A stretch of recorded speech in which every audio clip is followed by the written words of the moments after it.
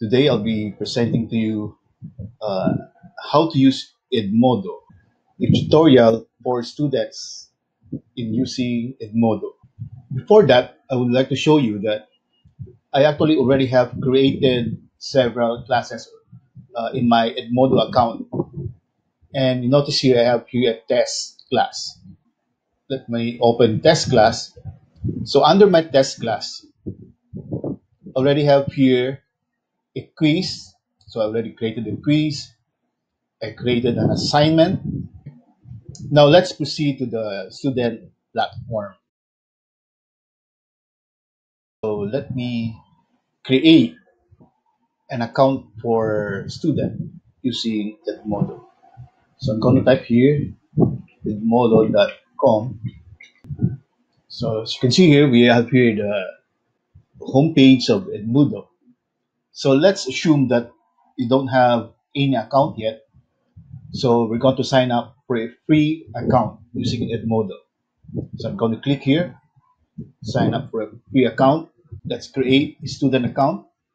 So you can sign up with Google or sign up with Microsoft, or if you're given the class or school code, you can just enter the school code and then fill out these text boxes.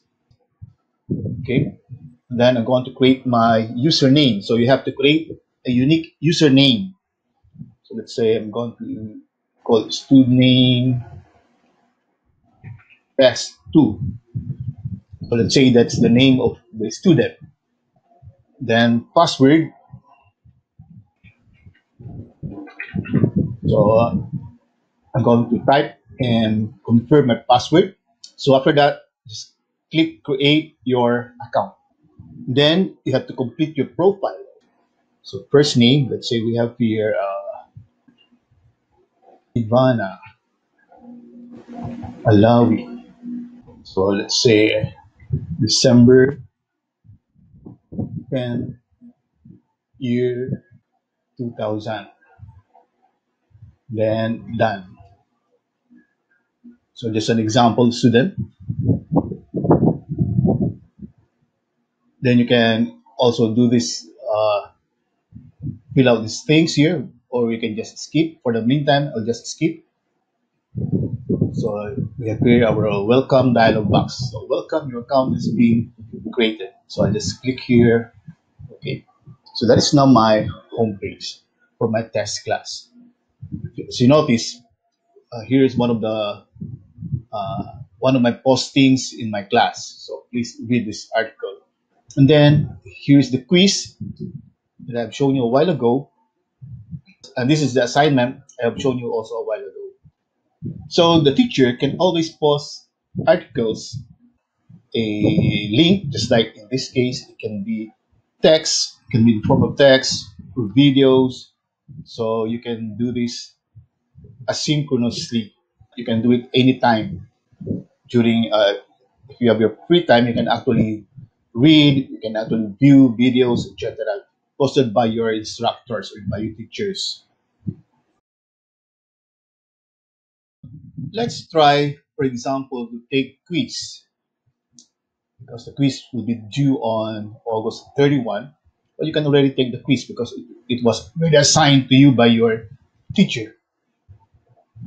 So it says here, instructions, select the best answer. So 3 questions, 3 points, good for 10 minutes. So I'm going to take the quiz.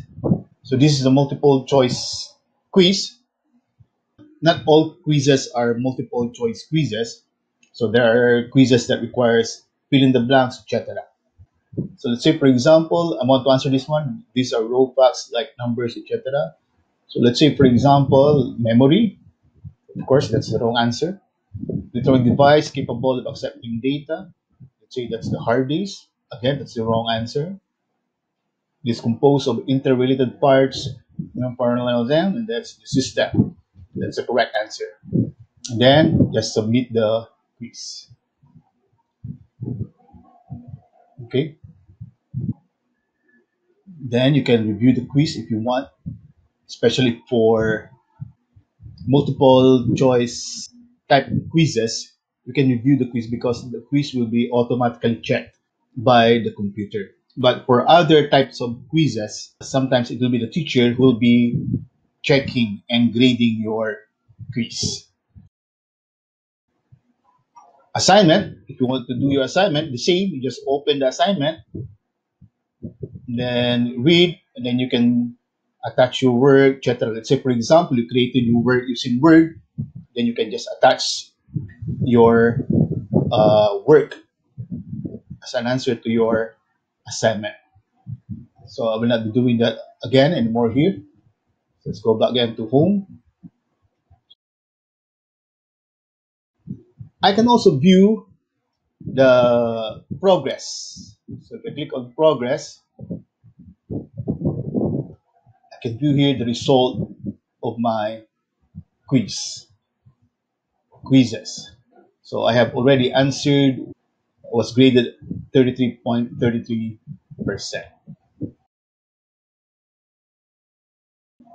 The success of your online class can also depend on how you interact with your classmates and teachers. So let's say, for example, you want to send a message to your teacher and maybe ask for something. So to do that, you can just click on messages, then you can click on this icon, then send to, so let's say it's your teacher, Mr. Silang is your teacher. So click here, then click here a message.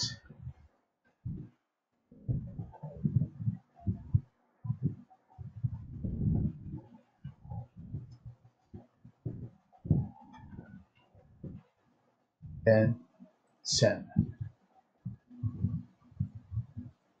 This can be your teacher later on can also reply to your message. So in that case, you can interact with your teacher anytime.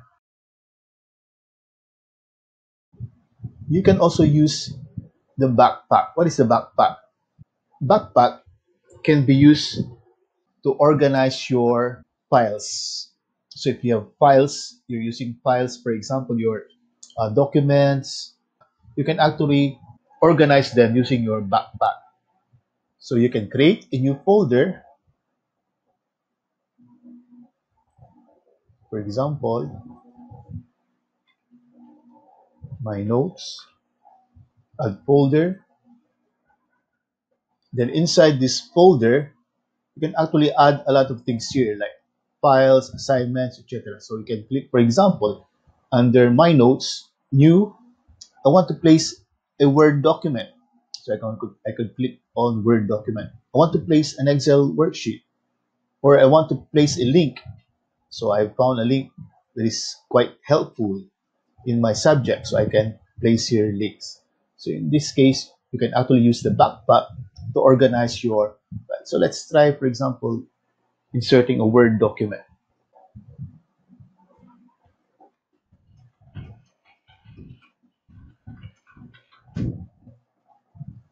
Create the Word document. You can close this. So you notice I have here now my document. That's it for this crash course tutorial on EDMODO for students. I believe you would soon be comfortable in using this application since its interface resembles that of Facebook. As you use it, you will be discovering more features of this application. And thank you for watching this tutorial.